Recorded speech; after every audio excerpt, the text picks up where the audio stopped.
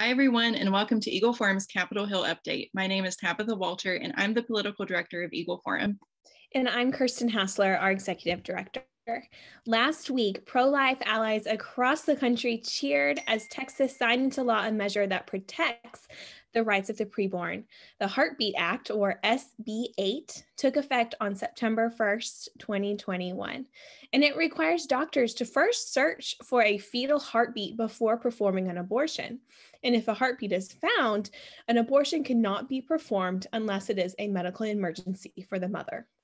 In most cases, a fetal heartbeat can be detected as early as 6 weeks gestational age.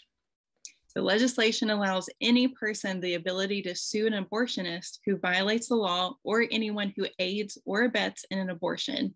It's important to note that these civil liability provisions do not apply to the mother who desires or is able to maintain an unlawful abortion. Last week, a tweet that reads, quote, "When the penalty for aborting after rape is more severe than the penalty for rape, that's when you know it's a war on women," end quote, went viral on social media. It received 32.8 thousand retweets and 84.5 thousand likes, even though the punishment for rape in Texas carries a punishment of up to 99 years in prison.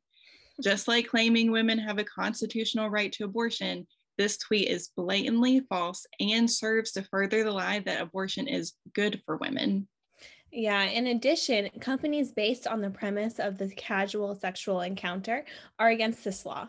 For example, Bumble and Match both launched funds to cover the costs of abortion for Texas women who now, to get one, have to travel out of state. Sadly, many times these online dating apps serve only to perpetuate abortion, and in doing so, they really hurt women.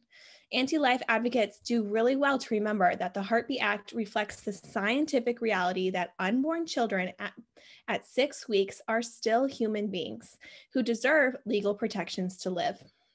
According to polling done by the Susan B. Anthony list, the majority of Americans support updating the nation's extreme abortion laws. And to add to this, the people of Texas voted in the state representatives and senators who wrote this law. If these Texans chose a majority that is pro-life, it was their desire.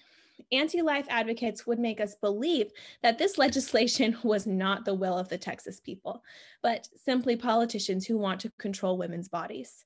In addition, Texas has a vast network of help in the form of pregnancy care centers, and the state's $100 million Alternatives to Abortion program, which provides counseling, material assistance, care coordination, appointment scheduling, and housing support, all for women in dire need of help in an unplanned pregnancy.